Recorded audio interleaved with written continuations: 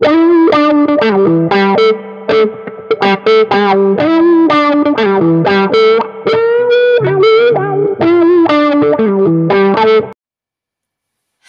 and welcome to my channel. My name is Susan Tilly.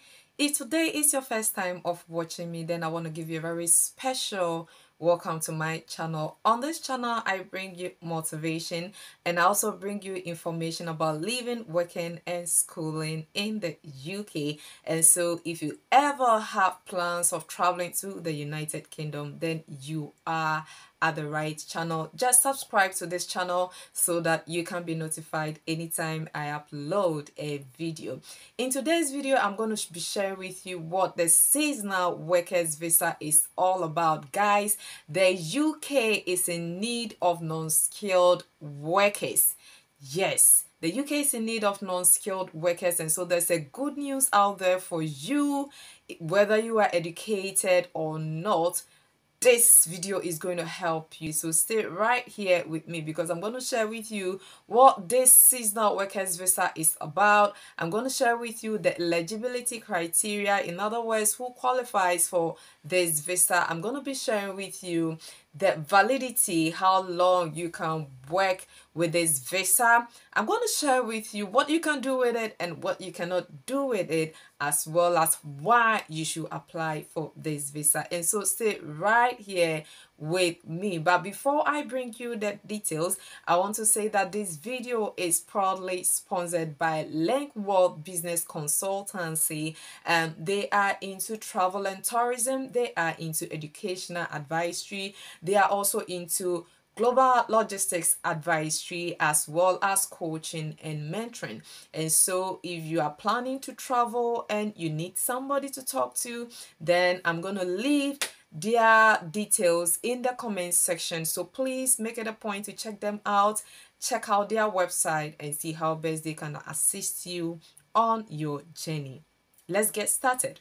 So now, what is the seasonal workers visa all about? Now, this visa was introduced in 2019 and it was to allow you to come to the UK to come and work basically in the horticulture sector. But on 18th of October 2022, we have the current government or the current Prime Minister coming up with another sector within the seasonal workers visa. That is the poultry sector. Okay, so now the seasonal workers visa is not only meant for horticulture sector, but it also now includes the poultry sector. And I'm going to be talking about the roles or what you'll be expected to do whilst working in this sector in few minutes. Okay, and so this visa, the exciting part of it is that you do not need any special skill. That is why we call it the unskilled workers visa. So you don't need to worry whether you've been to school or not. This visa is for everybody. Okay, but I'm going to also talk to you about the eligibility, what you need before you can apply for this visa. First of all, before you can apply for this visa, you need a passport. Aside your passport, you need to be above, or you need to be from the age of 18 years and above. Secondly, you need to have a sponsor, or you need to have a certificate of sponsorship. And when I say certificate of sponsorship, that means that you must get an employer who is willing to sponsor your visa. He or she is going to give you a reference number that you are going to use to apply for the visa. And lastly, you need to be able to have enough funds, at least £1,270 in your account in the past 28 days. Okay, so that is how exciting it is. So don't worry if you haven't been to school. Don't worry if you don't have any special skill. You can still apply for this visa. Another exciting thing about this visa is that it is very quick. You are able to get a decision within 28 days of your application. How exciting it is. Why? Because the government wants you, he needs you, he wants you to come because there is shortage in these industries, that is the horticulture industry and in the poultry industry. And so he needs you so bad that he does not want to waste your time. You get a decision as quickly as possible. Well, maybe you are asking yourself how long this visa is going to last. Okay, now this visa is expected to run from 2022 to 2024. And currently, the government has decided to give 38,000 visas in the horticulture sector each year, and then 2,000 visas in the poultry sector each year, even though this quota can change every year. But currently, as it stands, it means that every year the UK government is willing to issue 40,000 temporary migrant visa to people who are willing to come and work in the country in these two sectors. So I think that this is a very great and a very fantastic news to you.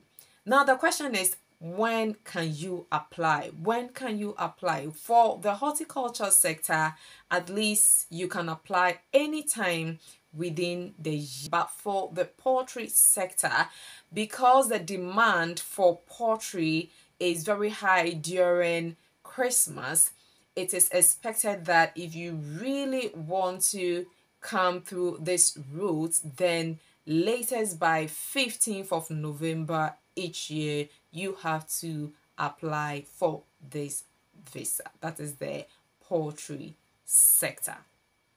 Remember, this is a temporary visa. It is not a visa that is meant to give you a permanent stay. I'll be telling you the benefits even though it is temporary. But before then, I mentioned that I was going to tell you details of what you will be expected to do whilst working in this scheme or whilst working under this visa. Okay, so if you are working in the agricultural sector, then these are some of the things that you will be expected to do. Okay, you can work as crop maintenance personnel. You can also work as irrigation and installation and maintenance personnel. You can work in packaging and processing of crops. Okay, and then if you are working in the poultry sector, then it means that you can be work as a poultry processor or as a food operative or as a poultry vaccinator or poultry meat packer. These are some of the things that you are or you'll be expected to do. This means that this job is not for people who are expecting to go and sit in the office and, you know, be commanding people here and there.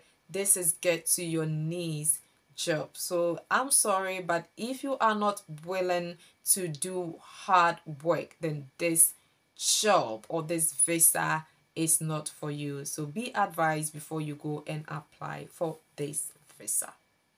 Now, how long can you stay in the country if you are on this visa? Well, if you are on the horticulture or if you are working in the horticulture sector, then you are allowed to stay in the country for 6 months. But if you are working in the poultry sector, then you are allowed to stay from the 18th of October to the 31st of December each year. However, you are allowed to enter the country 14 days before the start of your job as stated on your certificate of sponsorship. The reason being that during this period, that is when the demand for poultry is very high, so they will need a lot of people to work in the poultry sector. Okay, and remember that the deadline for your application is on 15th of November. So if you do it on 15th of November, that means that you just have barely 1 month to come and work in the country and go back. Okay, but you can start applying for it 3 months before the start date once you get a sponsor. Okay, question again is, what can you do on this visa? What you can do on this visa is that you can take up extra work within that same sector. When you travel to the country, you can take up extra work and make extra income. Okay, you can also do a temporary study whilst you are in the country. What can you not do? You cannot take up a permanent job. Okay, that means that you cannot come into the country and switch for a permanent job. If you ever have to switch for a permanent job, that means that you need to go back into your country and then reapply and then come back. So you cannot take up a permanent job. Also, you cannot work in a second job that is not related to what is described on your certificate of sponsorship. Okay, that implies that you cannot come and say that you're coming to work in these two sectors and then you want to now apply to be a nurse, or you want to now switch to a skilled work. Okay, or you want to now do something unrelated to what is stated on your certificate of sponsorship. You cannot do that. If you do that, or if you get anybody to sponsor you, then it means that you need to go back to your country, reapply, and then come back. So you cannot switch whilst you are here. Okay, also you cannot get public funds. That means that you cannot get any funds from the government. And also the sad part of this is that you cannot bring your dependents, or you cannot bring your family members along. That is the sad part of it. But all right, so doesn't mean that this visa is not beneficial. Looking at all the looking at all the issues, or looking at all the limitations, the fact that you can't bring your family, the fact that it's temporary, you have to go back to your country after that, I would say that no, it is very beneficial to you, because first and foremost, at least you get opportunity to come to the UK, and whilst you are here, you can begin to also explore other opportunities. You can begin to even look for skilled work, and once you get the job, you can go back to your country and reapply and come as a skilled worker. Okay, also you get opportunity to actually explore to in the UK, especially if you have plans of just coming for tourism. Then you don't just come as a tourist, but you also get opportunity to make some good income whilst you are here. That can help cut down some cost for you. And another part is the fact that you can also do a temporary course, or you can study whilst you are here. And also for me, I think that the fact that you get the UK visa stamp in your passport can also be a good opportunity for you, because I know that mostly when you're going to look for a visa in any part of the world, they will ask you, have you ever traveled to any country before? And the chances of you receiving a yes answer when you have traveled to other part of the world before is very high than somebody who hasn't traveled before. It is not guaranteed. Please don't get me wrong. I'm not saying that if you've not traveled before, you cannot receive a yes to your visa application. But I'm just saying that the fact that you come to the country temporary and you go back, even if you have plans of traveling to any part of the world, it can be a good opportunity for you to receive a yes to your visa just because you have a UK stamp. So why don't you start thinking about it? I know that the year is almost ended, and so if you are now going to think of applying, it might be too late, but maybe this is the time for you to start considering applying for this type of visa next year, God willing.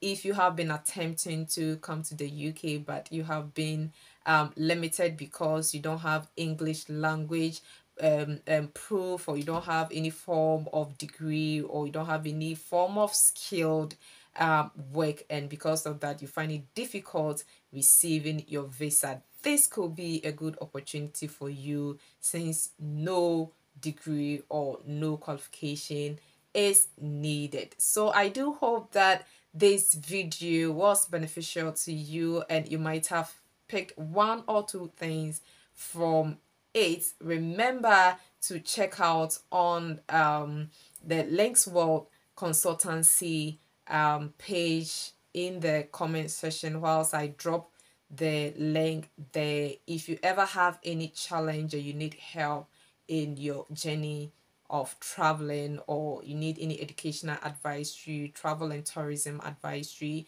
just contact them and you will be helped. Again, the name is Susan Tilly. If you have not subscribed to my channel, please do subscribe so you can be notified anytime I upload a video. Thank you for watching. Bye bye.